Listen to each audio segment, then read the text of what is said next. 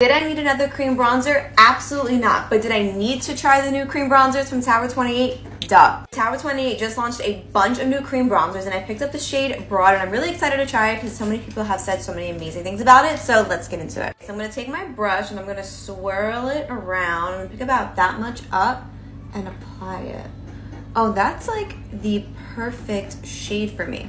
I don't like to be overly bronzed, and I feel like this gave the perfect amount of warmth without making it look like I'm wearing too much bronzer, if that makes sense. I actually really like this formula. I think it's the perfect like everyday cream bronzer because as you can see, I look bronzed, but I don't look overly bronzed. And if you guys saw my underpainting video last week, you know that I hate looking like too bronzed, and this is just like the perfect formula. So if you guys were interested in a new like everyday cream bronzer, I think you're gonna love this.